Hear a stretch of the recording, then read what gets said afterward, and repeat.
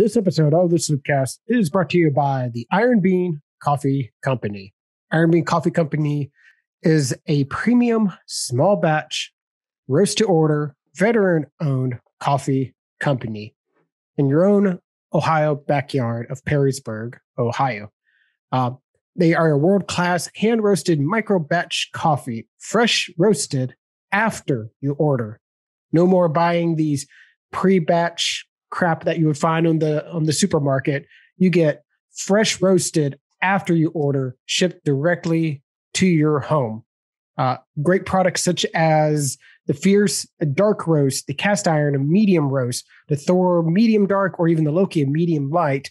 There's every type of coffee for anybody over at ironbeancoffee.com. Again, that is ironbeancoffee.com, America's local coffee roaster. This episode of the Sloopcast is also brought to you by the Mad Canadian Barbecue Company. The Mad Canadian Barbecue Company is also an Ohio-based company. They're also in the northwest of Ohio. They are specifically more in like the Lima Findlay area, Cary. If you know where Cary, Ohio is, that's where they are. They have some of the best seasonings. It's grill season. Guys, it's grill season. It's time to get that grill going, and you shouldn't be grilling without the assistance of the Mad Canadian. It's really just that simple. Kyle, I fired up the grill for the first time this weekend. I made some steak, and you better believe the Cary steak was on it. Made I just nice some burgers today. Yeah, it was a nice big flat iron steak, or I think that's the term for it. But yeah, it's one of my favorite things to throw on the grill. And I made Kyle, as a side dish, some poutine. And I'm going to tell you how to do that in the next ad break. So that's a bit of a teaser for you.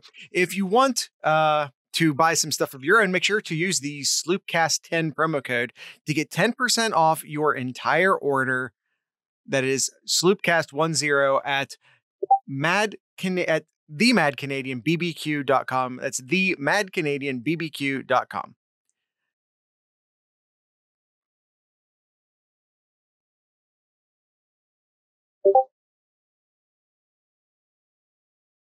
How's it going, everybody? We are a week away from some Ohio State football. Yes, sir. Okay, so Goose, first off, I've thought many times about killing geese. I've never thought once about actually eating one. Which Mad Canadian spice do you put on a goose? I really need to know.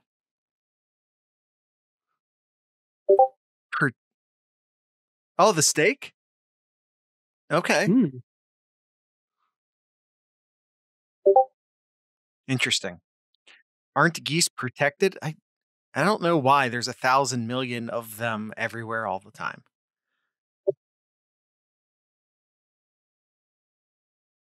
Yeah, there's certainly more geese than we need. I'll say that much. Yes, I agree. All right, let's go ahead and hop into the rest of the start of the show here. Yep.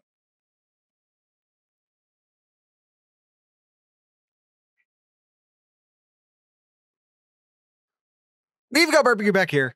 You're all invited. Welcome to the Sloopcast. How are you doing today, Kyle? Doing all right. How are you doing today, Jared? I'm doing good. I have no complaints. We have football coming. Yep. It's just a spring game. It's nothing too big. It's nothing too crazy, but it's football. It's football in the shoe. It feels like spring. It's great. It's going to be a great weekend. I hope so. I hope so. I just hope Ohio State wins. And by Ohio State, I mean the gray team. Oof. That's right. Team Gray. Oof. What's up?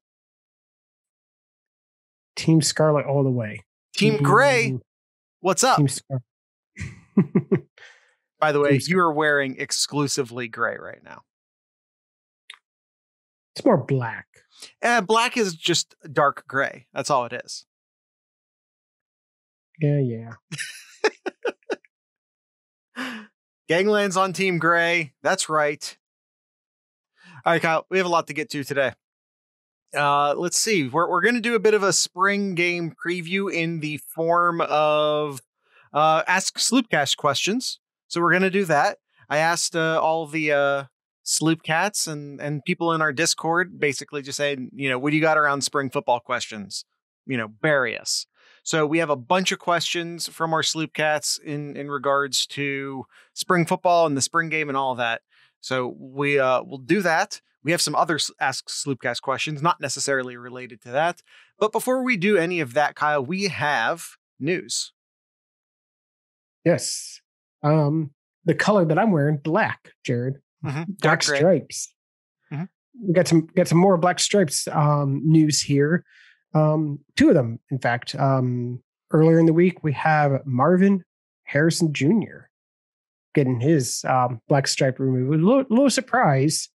I thought there were going to be some more names, but ahead of Marvin Harrison Jr., but he was so happened to get his black stripe removed last week, and probably one of the talk players, freshmen, especially on our show too, Trevion Henderson, or as some people in our Discord said, RB1. It's a growing sentiment. Yes. Don't steal my bit. Don't steal my bit, gangland. I've started calling him J.R. Dobbins, as in Junior Dobbins, because I think not stealing, approving. Here's the thing, though. You said it on this show before I did. Maybe I was saving it. I wasn't, but maybe I was. By the way, Kyle, you missed Jack Sawyer. That's right. Yes, Jack Sawyer. How could I forget? Yes, Jack Sawyer as well. Yeah. So that's 3 black stripes removed for this class already. And I would say none of them a huge shock. Now, was Marvin Harrison Jr. the first wide receiver? I think most people would assumed it was Ibuka, just based on the fact that Ibuka was a top 10 player, but Marvin Harrison Jr. no slouch. No slouch whatsoever. So not a shock exactly, but with Henderson and Sawyer, those would have been 2 of the guys who you would have put money on being in the top 3 for sure. Yep, absolutely. Definitely more to come here. We'll see if there's any more right before the spring game here. I'm sure some will be announced like tonight. I'm sure like some of them are going to. It's 3. It's 3 total. It's Harrison, Henderson, and Sawyer. There was one last week, but he was from Jacoby the previous class. Kawan. Yeah, he was from the previous class though. Yes. Yeah, Jacoby Cohen, but like I said, he was 2020 class. Other news, we talked some 2020 class, some 2021 class. Now of the 2022 class, CJ Hicks, linebacker from the great state of Ohio, just gained his 5th star. So he is now officially a 5-star outside linebacker from the great state of Ohio. Absolutely. Expecting big things from him. Yes, absolutely. Yes. As sticking with football here, the portal here, the portal give us and the portal give us away, and so taketh away. And so happens. You're shooting for taketh away. Taketh away. There you go. Max Ray has entered the portal. And I think wherever he goes, I think a lot of the schools that is interested in him, he'll have a very good shot of starting. Kind of look at like Jonah Jackson, for instance. Yeah. Max Ray is fully capable at starting at most programs, and he'll be fine. He'll get to go start somewhere. Once a Buckeye is a Buckeye, I wish him the best.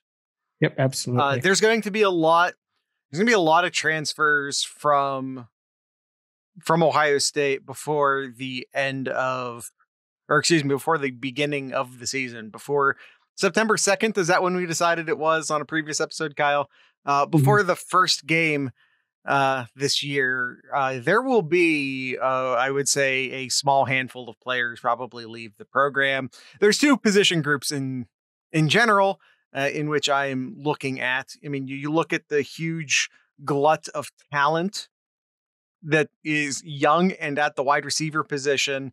And, you sort of draw some of your own conclusions there, with two established veterans capping things off at the top and a bunch of great freshmen, both, redshirt and true.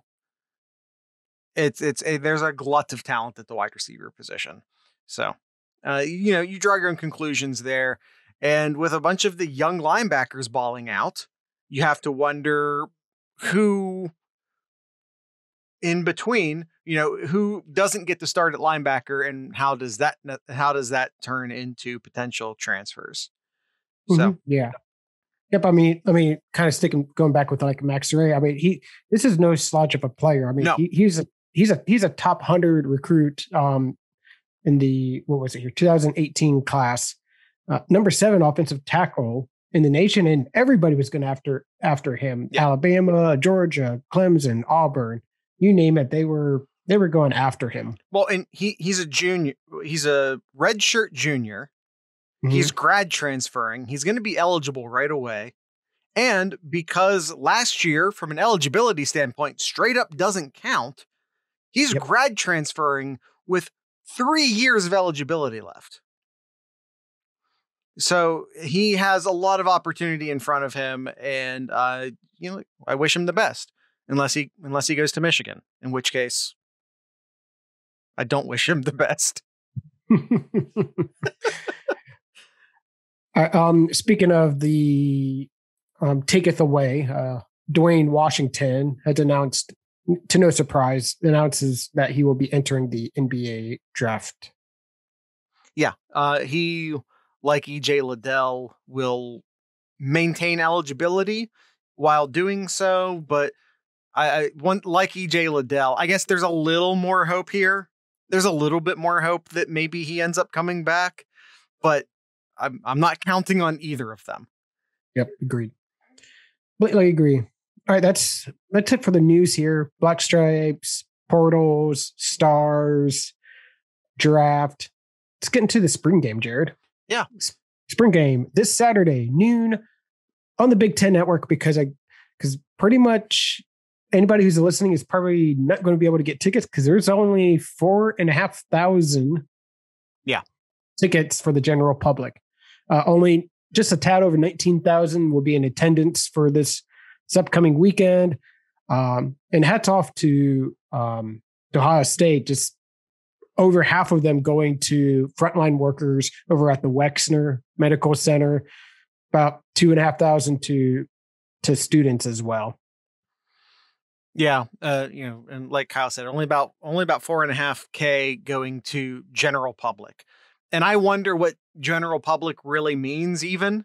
Like, are those just going to be like, because I believe they go on, do not quote me on this. I want to say I saw this somewhere. It's like Monday at 10 a.m. Eastern.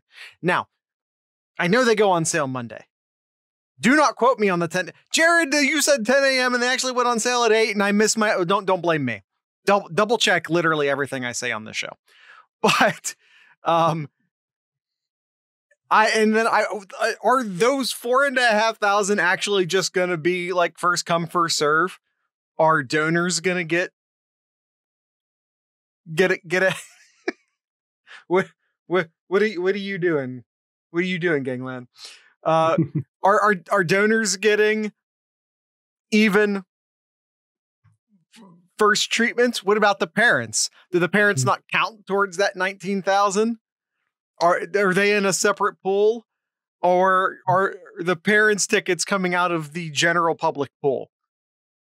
I guess I don't even know how many of that 4,500 is actually truly general public. But, we'll find out, or we won't, maybe. I don't know.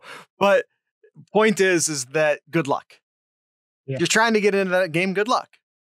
I'm not even trying, but you guys go get it. Look at this. This is, sorry, I'm kind of sidetracked here. Never.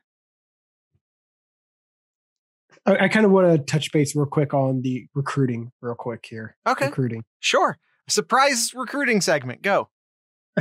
Well, I just found it interesting. So 2022 class, Ohio State's in first right now. It has the best recruiting class as of today.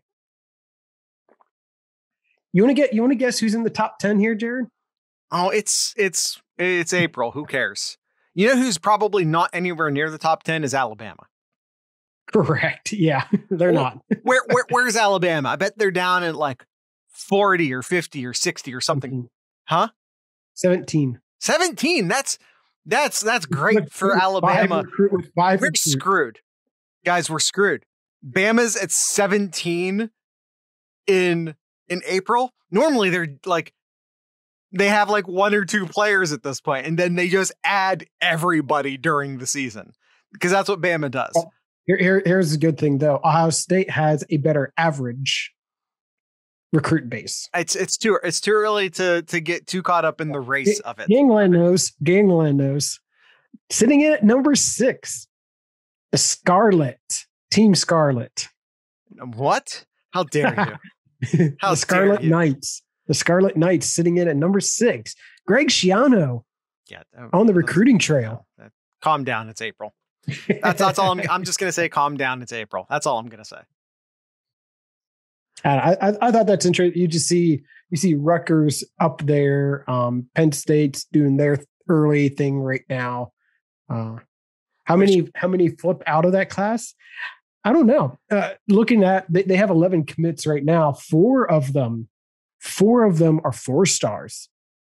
So, like, if Ohio State calls one of those kids in October and says, "Hey, you want to which side of this beatdown do you want to be on?"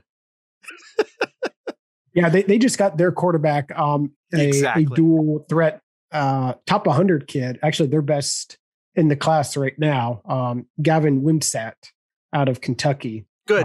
Try and hold on to him. Number 3 dual quarterback. That's nice. Question is, will he be there in December? Will he be there in February? We've seen a record number of decommitments for the 2020 class, the 2021 class, and we'll see the same thing in 2022. Because a lot of these kids are committing just to get in on somewhere. None of these kids have gone on actual visits yet. None of this means anything right now. Like, speaking of that, June, things are going to go nuts in June. Yep. June is going to be crazy, which is good for us. More talk for us in the wasteland period. But yeah, June's going to be crazy. So just keep an eye open when June comes for JTT.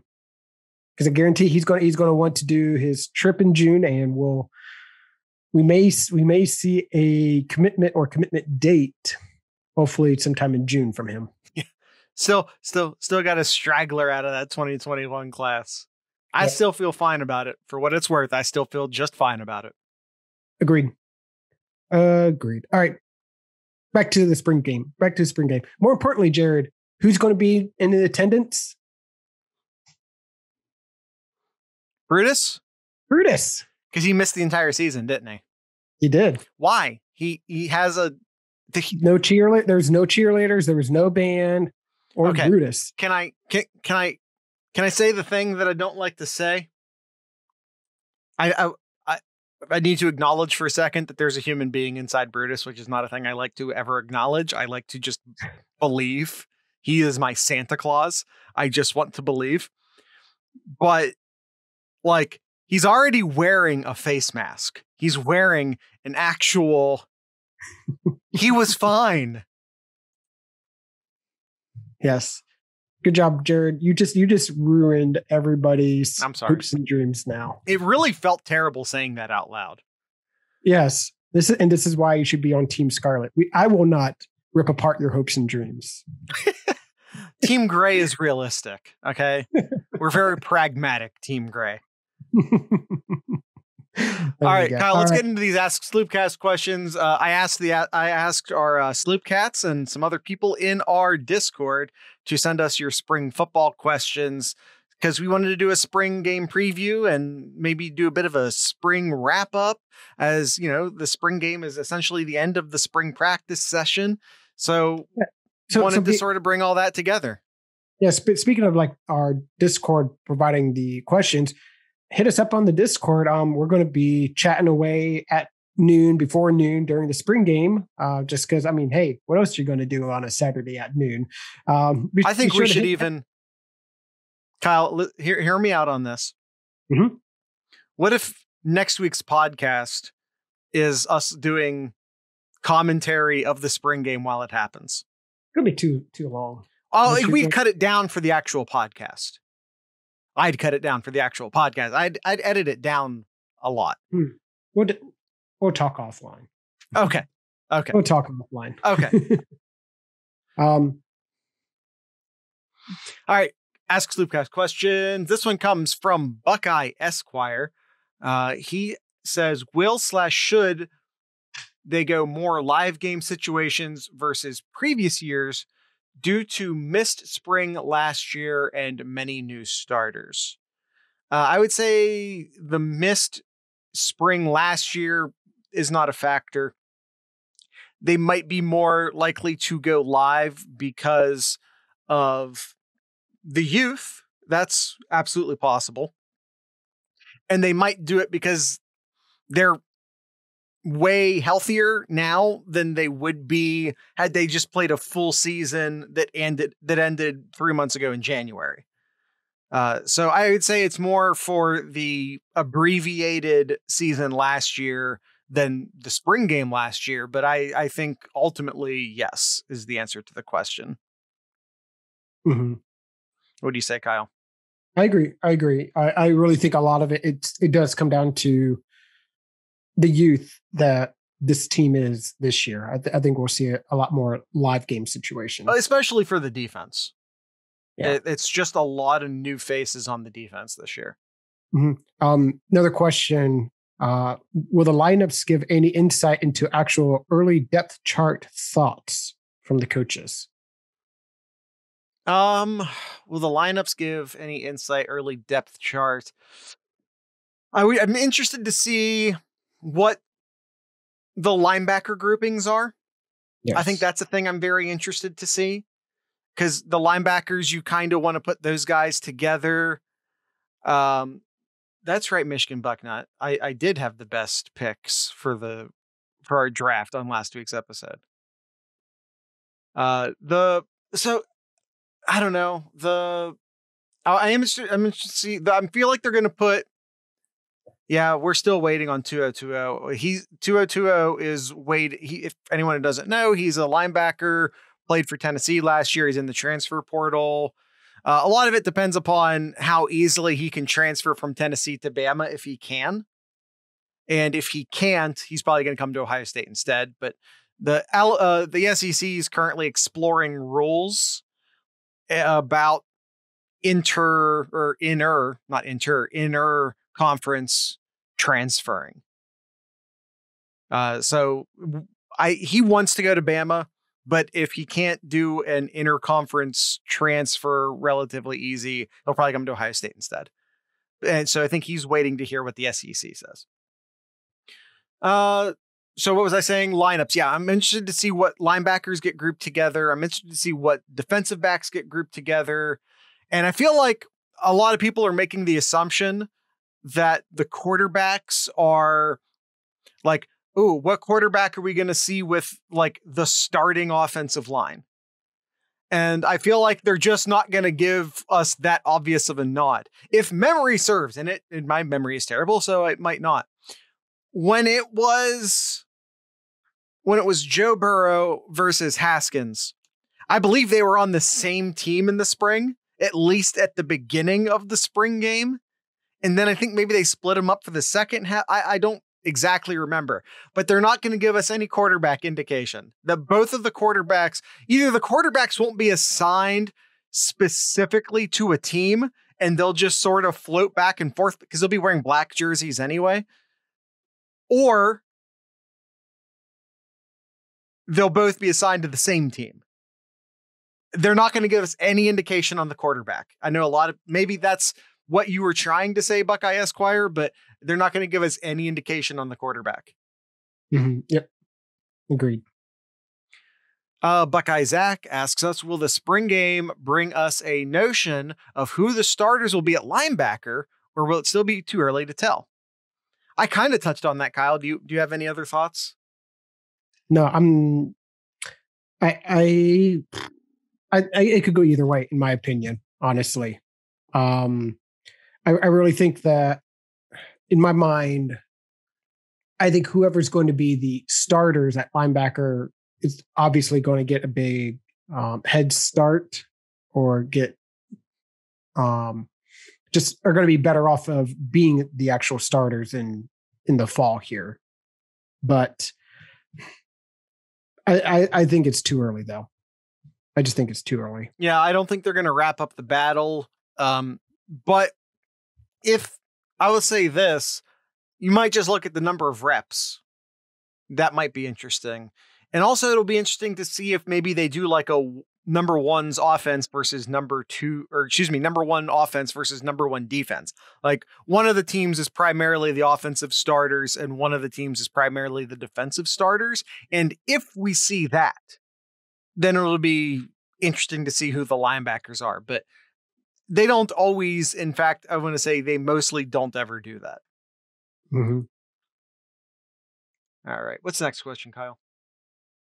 Let's see here. Who are you looking to see stand out the most as a defensive back for the spring game? Really, I'm just looking for any of the corners to show me something. Martinez or Cavazos would definitely be who I'm looking at. I think would be the two guys I'm looking at the most. Hickman, Burke, Ransom. I think, yeah, Ransom and Hickman, I think are two guys to keep an eye on. I feel like either Ransom or Hickman are going to. I feel like I'm okay at the safety position this year. I feel very good about the safety position this year between those two, and then obviously you throw in Proctor. Corner is what I want to see the most because I think we all feel pretty good about Seven Banks, but who the hell is going to be number 2 and who the hell is going to be number 3? That's so up in the air to me. And I think the wide receivers are so deep that dudes are going to get exposed at corner if they're not ready. Yeah, no, absolutely. Buckeye Zach also asked, do we have our center after the scrimmage of greatness? The center is set, but he's still not. Is he playing? Because there is Harry Miller is the center. But I know he has missed some springtime. I don't know if he's going to be playing in the spring game or not.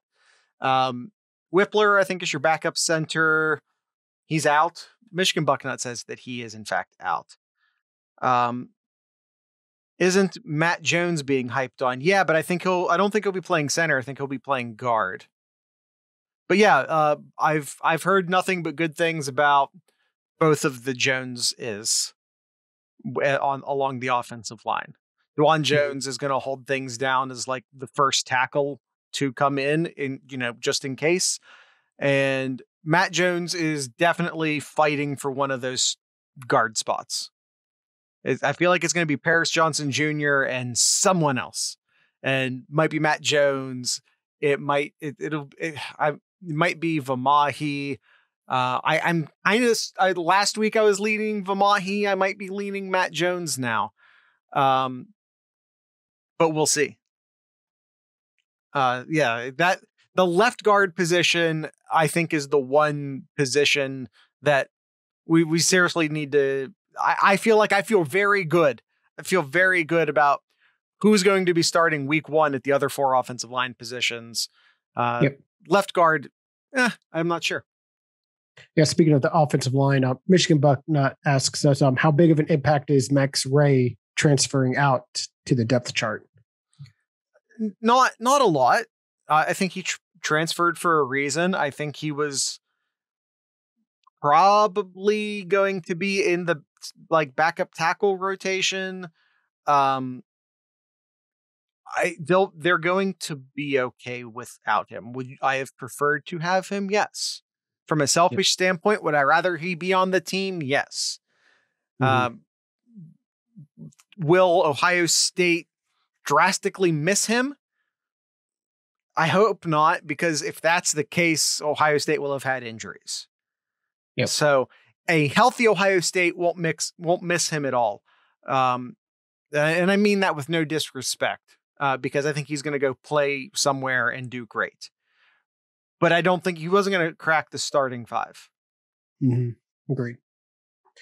All right. Before we get to the rest of the questions here, let's hear from our sponsors, Jared. Yeah, absolutely. Kyle, I made some poutine.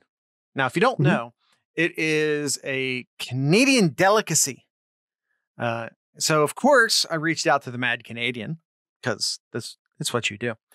And I was just like, hey, have you ever done this before? And he was like, oh, yeah. Or, oh, yeah. That's, because he's Canadian. And I made it and it was okay. And he gave me some like, oh, okay, here's what you did wrong. So I went back and I tried again. And I have to say I nailed it. And what he basically told me was like, hey, you need more gravy, which, okay, that's fine. But I tell you what the real secret weapon was. The real secret weapon was that I coated the French fries in some S&P Bud. And that was the difference. Because you must have S&P Bud. I call it all of the time. I say it every time I do an ad read. It is the potato cheat code. It's for your baked potatoes. It's for your mashed potatoes. And it is also for your French fries. Your kitchen is not complete without the S&P Bud, period. It's salt, it's pepper. It's a lot more than that, though. If you think it's just salt and pepper mixed together in a bottle, you are sadly mistaken, my friend. It is much more than that. And you need it in your kitchen. If you have ever eaten a potato or a vegetable, another potatoes are vegetables, in your life, it will be improved by the S&P Bud. I promise you this. If you don't know, poutine, basically it's French fries that you throw some cheese curds on. And if you've never had a cheese curd before, I promise you, it sounds gross. Like the word curd sounds gross. They're delicious. I promise you. It's delicious. I promise you. It's cheese. It's fine, you guys. I promise. It's great. You throw the cheese curds. They come in like chunks. You throw those cheese curds on the French fries. Then you just cover that whole thing in gravy. And don't forget the S&P Bud. Put it on your French fries, like if you're either while you're cooking them or if you're actually deep frying them after you cook them. Yeah, it is good, Michigan Bucknut. You're close enough to Canada. You're in Michigan. You should know. Toss the fries on it. Yeah, fresh out of the fryer. Like I use an air fryer, so you can put it on beforehand. But yeah, if you're using an actual fryer, you put it on after. But yeah, coat all of that in some S&P Bud, and I promise you, it is the best you'll ever do. I promise. And you can only buy the S&P Bud at themadcanadianbbq.com. Use promo code SloopCast10 at checkout. That's SloopCast10 at checkout to get 10% off your entire order. The Mad Canadian Barbecue Company, where he has your butt covered. This episode is also brought to you by our good friends over at the Iron Bean Coffee Company. Mention a couple of the popular coffees that they have over at ironbeancoffee.com. Let's go into the back room.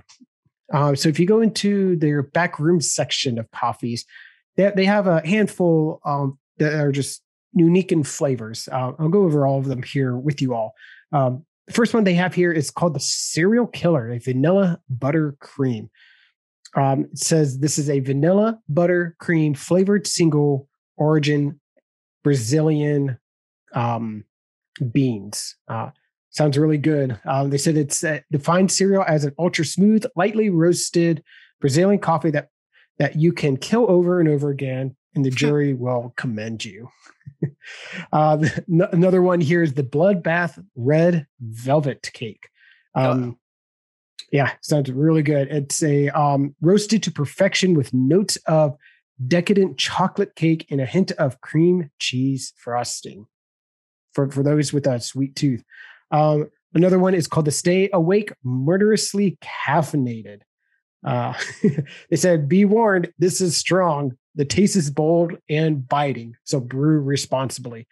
They say it has Arabic and Robusta beans. It will give you the morning or late night boost that you need to stay alive. The fourth one here is Turning Blue, a blueberry cinnamon crumble. I think that one, something I think Jared would really like. I did. I think in the one time I got a unicorn, I have the blurry camera on, you can't see it. That's a unicorn bag back there. I think this is what was inside the unicorn bag. And if that's what that was, it's delicious. Yep. Yep. It just has notes of blueberry and cinnamon in it. And the last one here is called a Soulless Ginger Snap. They say here that it's pretty much like a gingerbread coffee. So this sounds more something maybe later on in the year when it starts getting colder and into the holidays again. But hey, maybe you could have it now. Have it now if you're in that. You can drink ginger year round. All right. My tea drinkers know. Where are my tea drinkers at? My herbal tea drinkers. Be sure to check out all of those and much, much more over at, again, ironbeancoffee.com. Free shipping over $50. There you go. Again, ironbeancoffee.com, where Iron Bean Coffee Company is your America's local coffee roaster. Sort of combined the Mad Canadian and where it's your America's. I love it. I was tripping. We go back and forth, but like you can tell, Kyle's way more comfortable doing the Mad Canadian, and I'm way more comfortable doing Iron Bean, just because we tend to do those more. All right, back to the questions here. Good friend. I like Gang. Oh, sorry, Gangland and I need to talk to you for a second. I like Earl Grey. I do, but the only tea I really drink is herbal because I like to drink it at the end of the day, and I'm not trying to take in any more caffeine. But I do like Earl Grey. Don't get me wrong. Mm-hmm. All right, back to the questions here. Austin formation, Jared.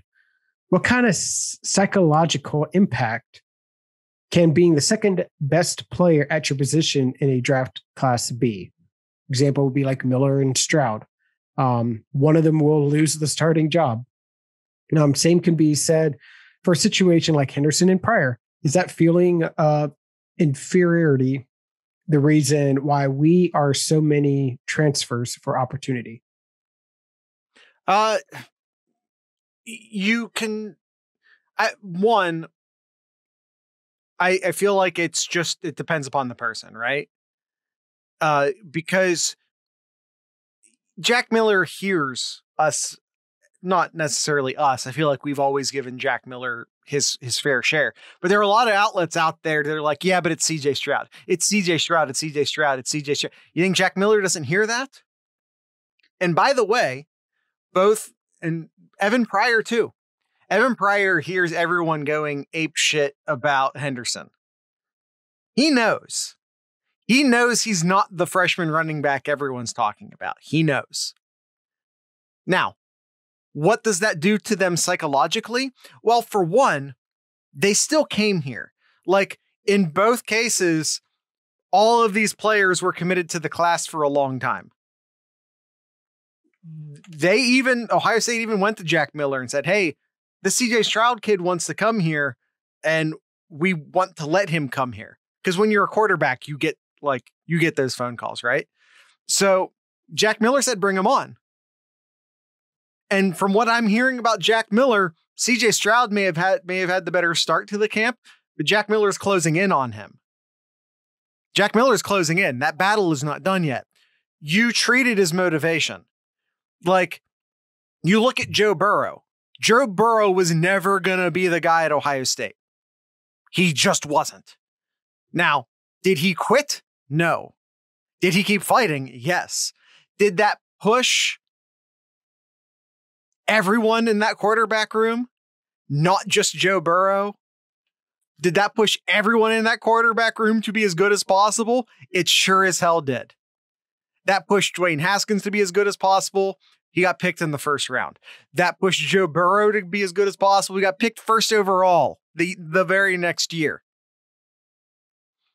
It just depends upon the mentality of the player. And again, Evan Pryor could have not committed. Jack Miller could have decommitted. They didn't. They came here to fight. That chip on the shoulder, a lot of players react to that positively. Agreed. 100%. They come to Ohio State to compete. Yes. If they wanted to start somewhere, they'd go somewhere else. Pretty much. And sometimes that works out and sometimes it doesn't. Sometimes you're not the better person. Yep. Agreed. Let's see. Another question from Austin. On a scale of 1 to 10, how much does the spring game itself, not the practices, actually matter? On a scale of 1 to 10, how does the spring game itself? Not at all. I give it like a 2, maybe a 3. Yeah. Just because you are put into an actual game-like environment. So see how you react. Sure. But that's why it's not a 1. I you know what? I'm with you on that, Kyle. I think I was going to give it a 1, but you talked me into the 2. Yeah, it's what the spring game is one practice out of, I forget how many spring practices there are. Is it 10 or 15 or 12? I don't remember. But you're saying one practice out of an entire spring camp. This is just one of those practices. Does this practice get elevated because it's the spring game and because there's pressure? And it's on television, so there's pressure, and it's in front of fans and media for everyone to see, so it's pressure. That elevates it beyond a regular practice, but at the same time, everyone knows everyone's watching, so you're also not seeing new wrinkles. You're seeing very vanilla stuff. You're not seeing the actual offense. You're not seeing the actual defense. So that then takes that. It was a little bit higher. Okay, now it's a little bit lower because you're not really seeing the real stuff. So, yeah, it's a 2. It's a 2. It's just one practice with some upsides and some downsides compared to the other practices. But it's just a practice. It's a practice scrimmage. That's it. This one's interesting. This next question, also from Austin. What player would be pleasantly, but not genuinely surprised if they won the starting job? And think deeper than Henderson or Stroud/Miller, if possible. Well, I don't think any of those guys would be surprised. Yeah. First name that comes to me, he's got his black stripe removed, Sawyer. That's tough, though. There's a lot of good defensive ends in front of him. Mm-hmm. Yeah. DeJuan Jones, that would be a surprise. All the talk right now is that he's basically the first backup tackle. If all of a sudden he was like, guess what? You're left guard now. I think he'd be surprised because he's not going to displace Thayer Munford or NPF. And that spot is left over there. The one spot that's left is at left guard. Mm-hmm. Harrison and Smith seem like a lock for ends unless one gets hurt. I agree with that, gangland. I would look at the linebackers, like if one of the young linebackers gets named a starter, maybe Simon or Eichenberg. Maybe, yeah. Oh, gangland. We either said that at the same time or you beat me to it. I think Eichenberg might be one of those guys. How a surprise starter, a possible yet surprising starter. I kind of want to go more on the defensive tackle side. I mean, you got Garrett out right now. Maybe you look at that battle that's going on. Maybe like a Vincent or Antoine Jackson. Yeah. Who is going to be the one tech defensive tackle? I don't think we know that. We know who the 3 tech defensive tackle will be. Haskell Garrett's not playing in the spring game, but September 2nd, we know it's going to be Haskell Garrett starting at the 3 tech defensive tackle. Who is that 1 tech defensive tackle? Well, something interesting that Haskell Garrett talked about on Friday, and this is over at the Buckeyes scoop that Tony has posted. Haskell Garrett talked about saying that everybody on that defensive line knows how to play both the nose tackle and the 3 tech. So it's not just like, oh, nope. This person is just only playing the 1 tech. This person is only playing the 3 tech. They're all being able to play each of those positions if they need to. Being able to and actually doing it on a regular basis are 2 separate things. Yeah. There's a reason why it's a separate position. And there's a reason why they put all defensive tackles are big, but there's a reason they put the bigs at the 1 tech and the faster guys at the 3 tech. That's not an accident. Haskell Garrett is absolutely a 3 tech. And then you have a guy like Antoine Jackson, who's absolutely a 1 tech, and then there are a lot of defensive tackles who could theoretically jump back and forth between the 2. Yep. Cage feels like a definitive 1 tech. Ty Hamilton feels like a guy who could do either or both. Mm-hmm. Jaden McKenzie feels more like a 3 tech to me. But yeah, learn all of them for sure. Learn all of them. Yep. Another question from Austin. Who will make the play of the spring game that everybody talks about? Henderson. His thoughts.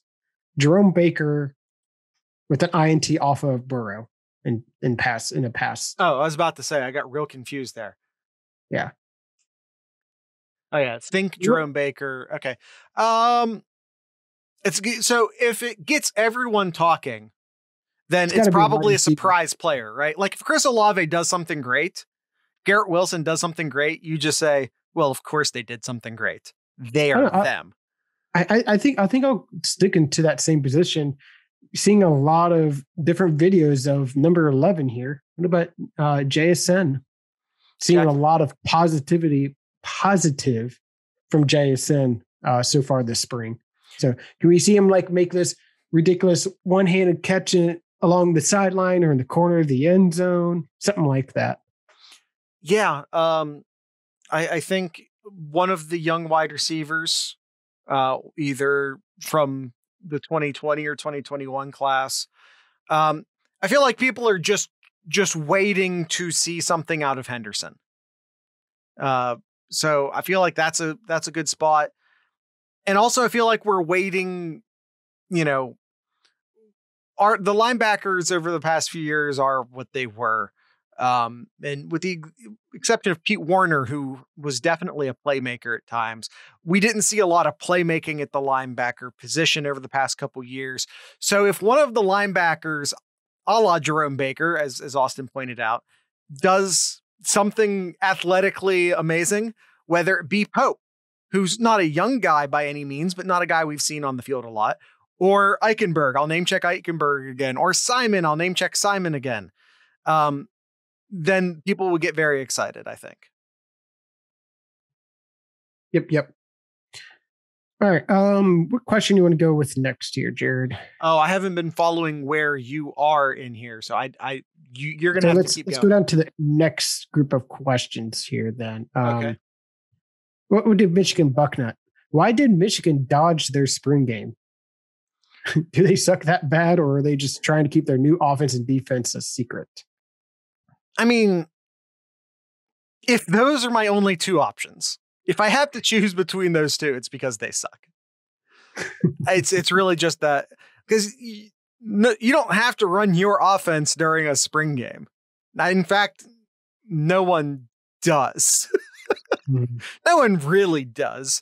They run maybe a super stripped down version of their, go out there and run the wing T for all I care. They know how to do it. You can teach them how to do it. I don't know. I kind of read it as Harbaugh's given up and it's just one less thing for him to worry about. I feel like they canceled the spring game about the time that they had to shut down the basketball program.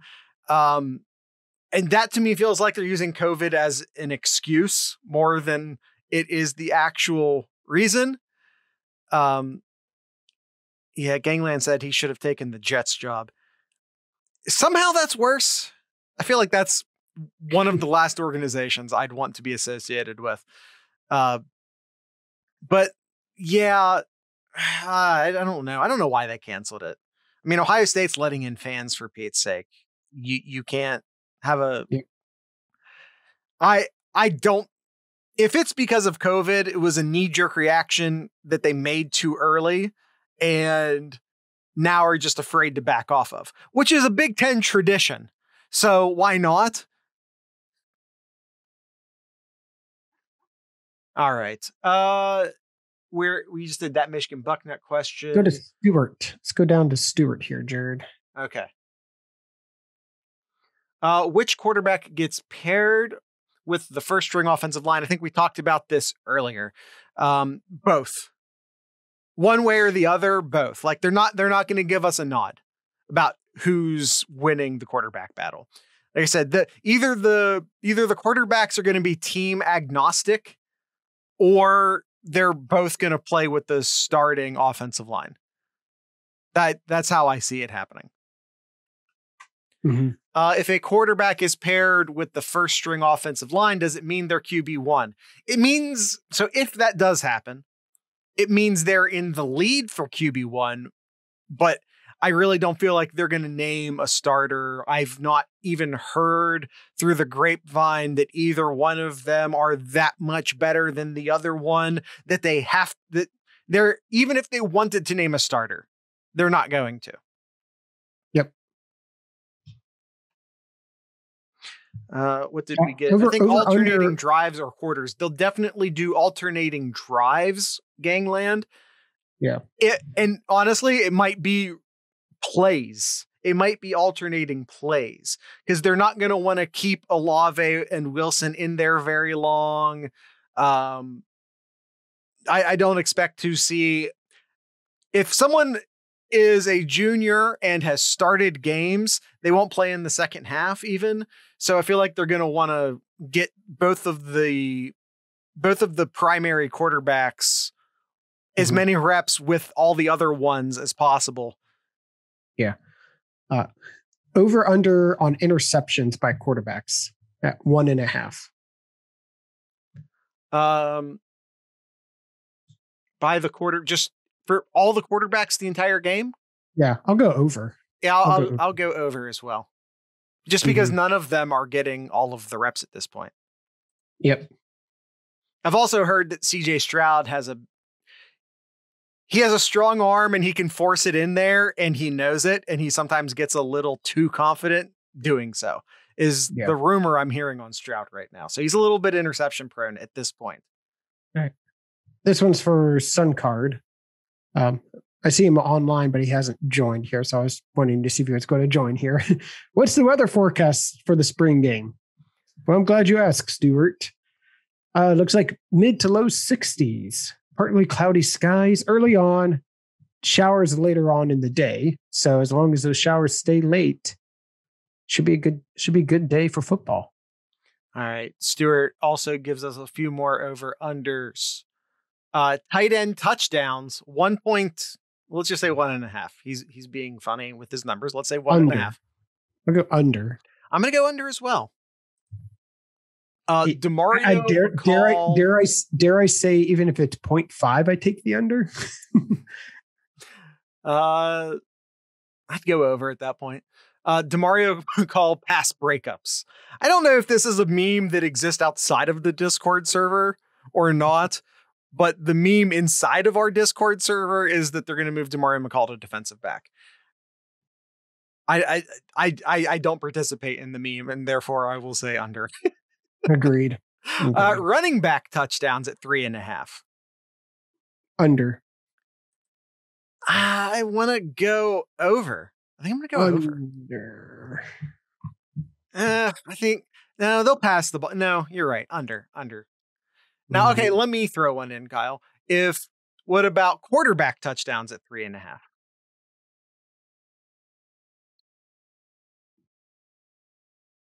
Oh, got him thinking. Gangland says over. No, it has to be a passing touchdown. It has to be a passing touchdown. I'll go. Michigan Bucknut still says over. I think I'm going to go under with that one. I think three is the number I'm thinking of.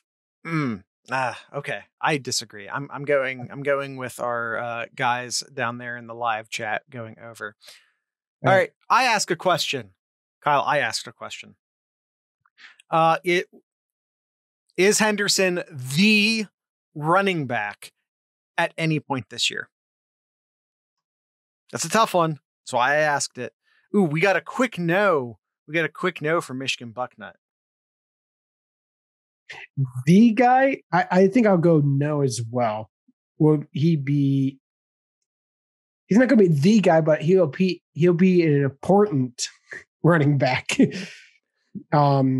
He'll.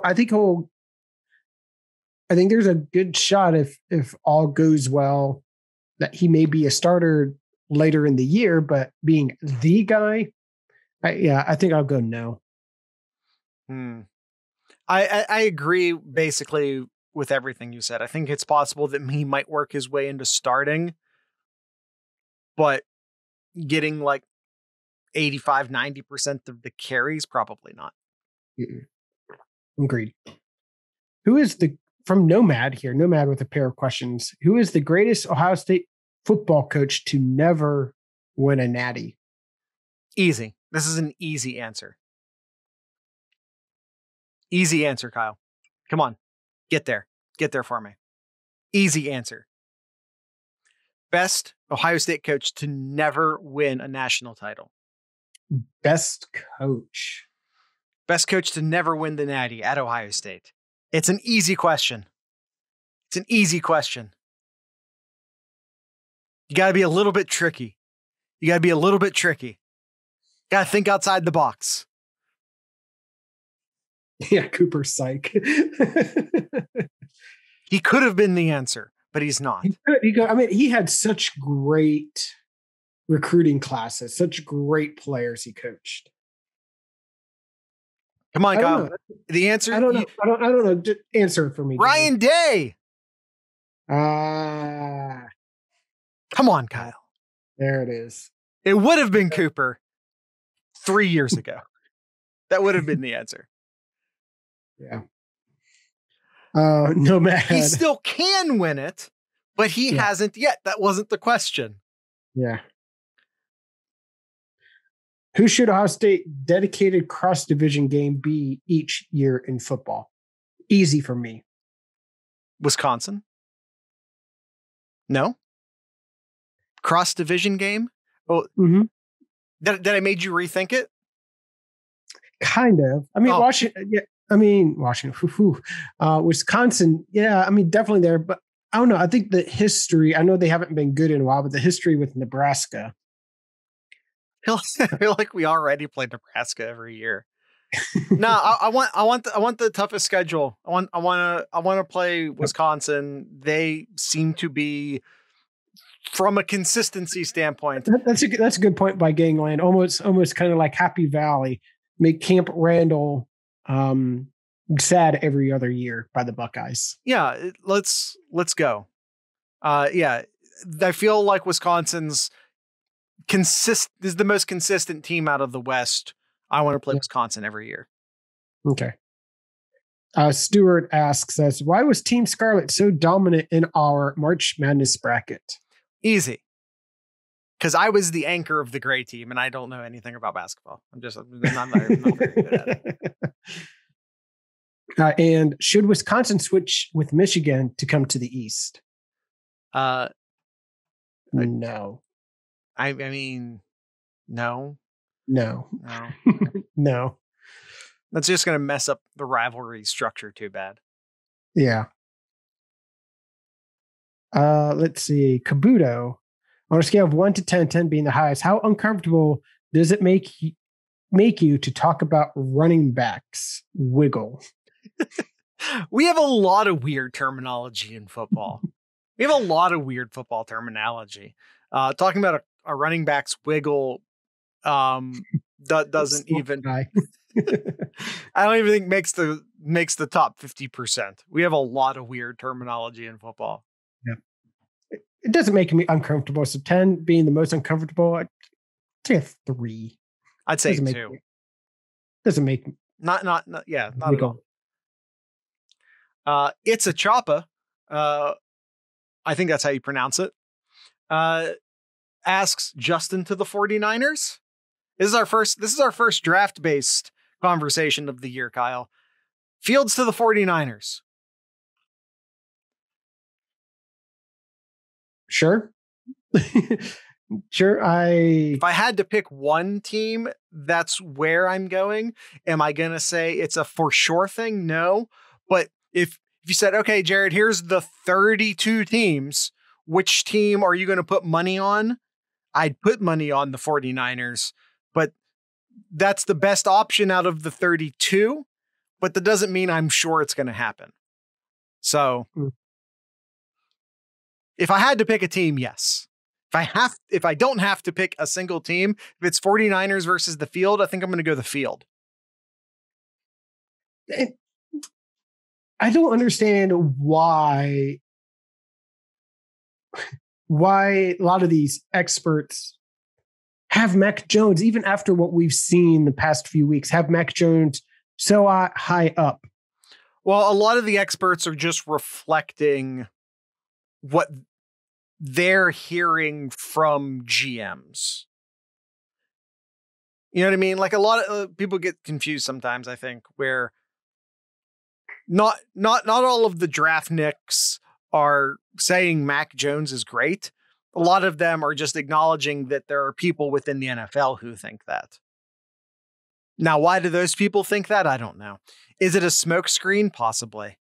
Also, the other thing you have to remember is most of the news, most of the leaks and the things people are hearing and yada, yada, yada around draft season, 80% of it's fake. It's the team putting something out there that they want other teams to hear that isn't true. It's all a bunch of gamesmanship. That's all it is. Okay. What other questions do we have here? The last one on the list, I think, is a really good question. All right, from Buckeye Esquire. In your view, our view, how should the coaching staff balance what's best for the individual kid versus best for the team in timing the announcement of depth chart, particularly for the age of freer transfers?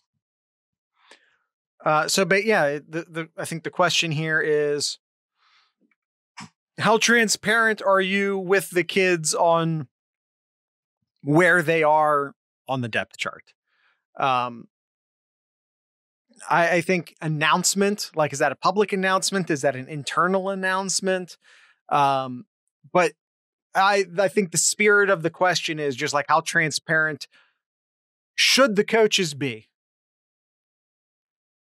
Let's see, what did Gangland say? One-on-one meetings are needed for that rather than just putting up a depth chart in the Woody. And I think I agree. I agree with that. And I don't believe that I really don't believe that there's like a depth chart written on a chalkboard somewhere where, you know, players are moved around in the middle of the locker room. I don't feel like it's that. The kids know. Here's the thing that I think a lot of people get confused about when they talk about this subject. Oh, well, do you tell the kid that he's the number 2 quarterback? Do you tell the kid that he's not going to start? They know. They're not stupid. They know. They know who's getting the most reps. They know who's repping with the ones. And by the way, they just know when someone else is better than they are. Mm-hmm. They know. They look at someone and they go, oh, he's bigger than me. He's faster than me. He's stronger than me. He's younger than me. I'm going to peace out now. Mm-hmm. They know. Now, to then take that back to how transparent should the coaches be, the coaches should never lie. If a kid walks in there and he goes, I know I'm third string, I'm going to transfer. If the coach then says, no, you're fantastic, I'm just repping the younger guy because you have plenty of reps. No, don't worry. if they're lying, that's a line too far. If the kid walks in and says, I'm third string, I think I'm third string and I think I should transfer. And if that's true, the coach says you are third string. I don't want you to transfer, but yes, you are currently third string. I would love it if you stayed here, but yes, you are currently third string. That's a one-on-one conversation that should be had. And the coach, the only real requirement for me is that the coach not lie. That's it. Because the kids know. Yep. Now, if you gaslight them and you say, no, you're actually the best guy. I just never start you with the starters for other reasons. And you gaslight the hell out. Oh, no, what are you talking about? You get plenty of reps with the first string. You're crazy. That's sick. That's bad. I'm sure stuff like that happens and it's terrible. But just be honest. That doesn't mean you have to be forthcoming, because how much time do you have to have a one-on-one meeting with 120 kids? How often? I don't know. But if the player approaches you and asks you a question, you need to respond honestly. And I think that's where the coach has to commit to that. But as far as like a formal depth chart, the kids know. They know. Mm-hmm. Am I right, Kyle? Anything I said there you disagree with? Nope, I co-sign that. No, absolutely. You want to be as transparent as possible. Yeah. You don't want to be like, oh yeah, no, you're an important part. Just give it a game. Give it 2 games. Give it a month, and then it just never comes. Yeah. That's terrible. Just be honest. That's it. Agreed. Yep. Kyle, I think that's it for the show. Yep. And then next week we'll cover the spring game, our thoughts about it. And then we start inching closer and closer to the wasteland period. Yeah. So if you have a question or an idea of like what to talk about during our wasteland time, hit us up on the Discord. Join us at down in the links. Check us out on our Twitter pages. We'll have links of how to get to our Discord. A lot of fun in there, just a lot of great folks in there, and just talk about just everything and anything in general. Yeah, there's a bunch of off-topic stuff, so it's not like it goes dead during the off season. We're constantly in there chatting. If you ever just want to chat with Kyle and I, that is absolutely. It's not a Discord we set up and walk away from, like I know some bigger creators are forced to do because they don't have time. We aren't that. You can join the Discord and have conversations with Kyle and I and a lot of the people who you hear us mention on the show. And if you're looking for links, just go to thesloopcast.com. You get links to our socials and links to the Discord. The Discord, by the way, is just discord.thesloopcast.com. But if you want links to that or our Patreon or our merch stores, our social media sites, whatever, you can go to thesloopcast.com. Hey, Kyle, can you show everyone your shirt? Can you show everyone your shirt? Look at it. It says Buckeye Sloopcast, and it's done up like a GoldenEye t-shirt, like from the old GoldenEye 64 game. And if you want it, too bad. Because Ohio State's lawyers are assholes. They claimed that shirt. They forced our t-shirt vendor to take it down. Why? I don't know. It says Buckeye, but it doesn't say Buckeye football. Like a Buckeye is a tree. You don't own the tree. It is the state tree, you bastards. I don't know where on earth you think you get off claiming that shirt. I'm wearing a 7071 shirt, and this is entirely my own design. And you can buy some of these. You can buy some 7071 merch over at 7071.sloopcast.com. And you should probably go check out all the stuff we have over at merch.thesloopcast.com. That's our actual like Sloopcast stuff, because it seems like Ohio State will just take shit down without any logic. So if there's something there that you want, you should probably go get it. Because Ohio State just takes shit down, even when it has nothing to do with them. Nothing to do with you, Ohio State. Nothing. So go get whatever you want while you still can, because the lawyers at Ohio State are dicks.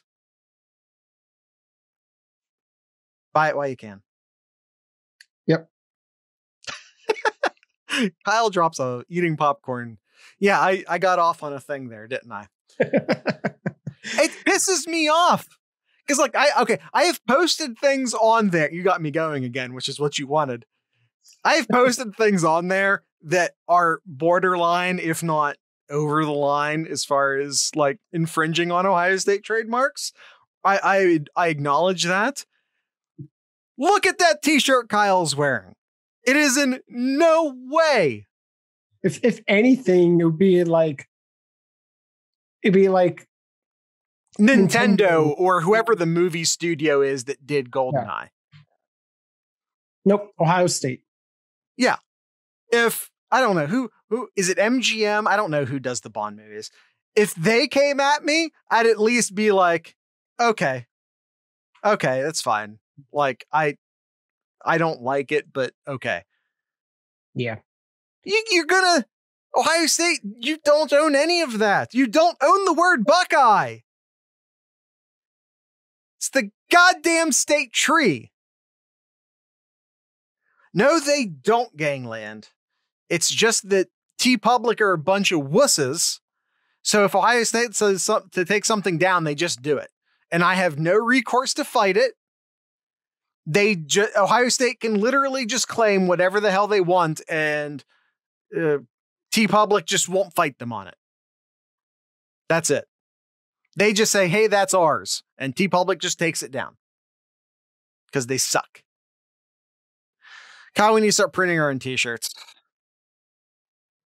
Sounds that way. All right. I guess that's it. Do you have anything in Kyle's corner?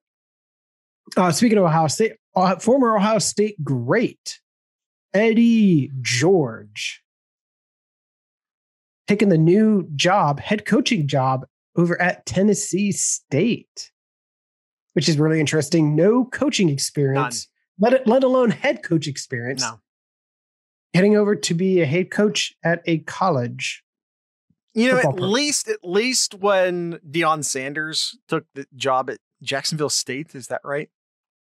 I think that's right. Jacksonville State. But I don't know that. Yeah. Gangland says if Deion can do it, so can Eddie.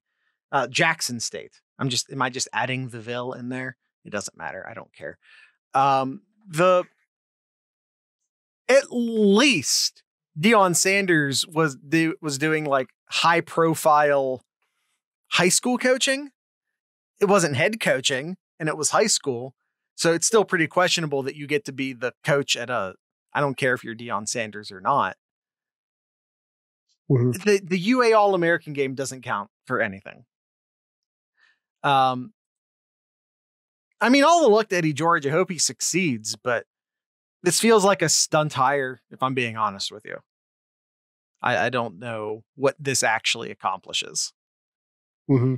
Other than being like, oh, you're a Tennessee Titan great. It's purely a recruiting move. They're just hoping they can get a higher caliber player because Eddie George's name still carries a lot of water in the state of Tennessee. So I guess that's worth something. By the way, Eon Productions. I'm sorry, what? Eon Productions. That makes James Bond movies. Okay. Who's the studio, though? I think that's the production company. Who's the studio? It doesn't matter. I still don't care. It doesn't matter. All right, that's it for today's That's episode, it. Jared. Tonight's ending music will be by the Dayton punk band, the Dopamines, who are releasing a new collection of singles and rarities on April 22nd. So I'll be playing something from that. It's some of their singles and it's some of their rarities. So I guess it's a best of sorts. So I don't know which song I'm playing yet, but we'll be playing a Dopamine song at the end of today's show, and like listen to all of it because they're like fun, fast punk songs. So it's not even a very long song. So make sure to stick around and listen to the whole thing.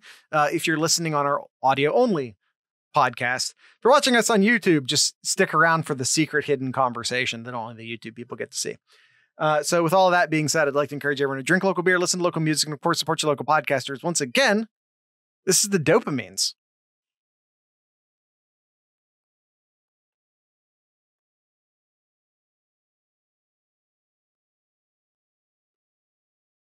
What's up, YouTube? What's up, Discord? Am I wrong about Deion Sanders and Eddie George? Maybe at that level, just getting like a couple extra star players is just good enough, which is essentially what you're doing. You're convincing a couple kids who aren't, D1 talents, or maybe you're like bottom tier D1 talents to come play school for the famous football player. Mm-hmm.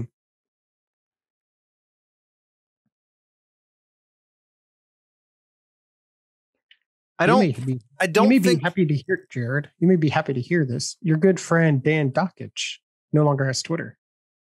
Well, Dan Dockich was never like my enemy number one, but he doesn't have Twitter anymore for other reasons.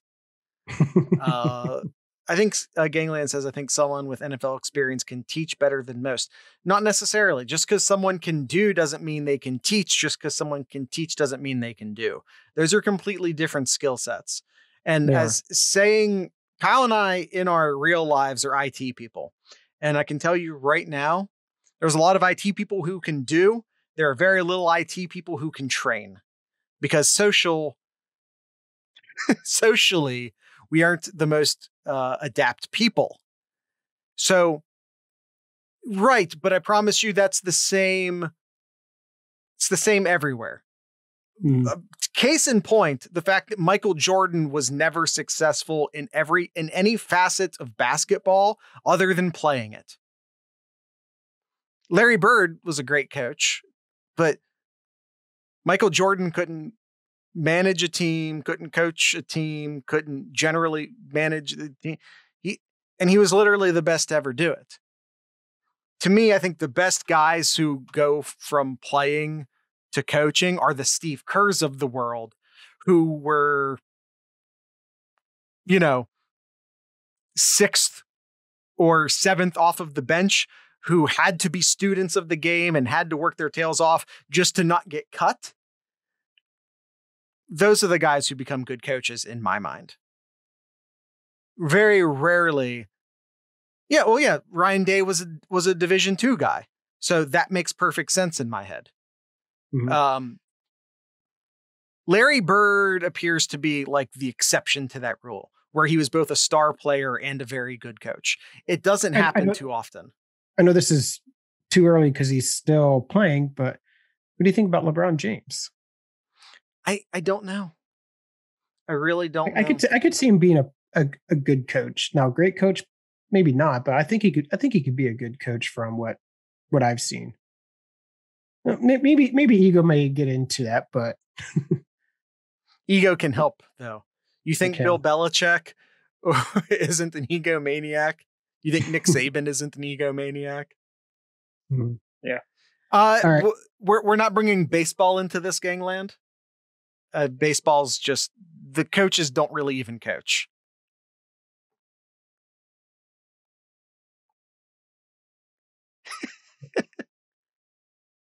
All right, let's go ahead and wrap this up here, Jared. Okay.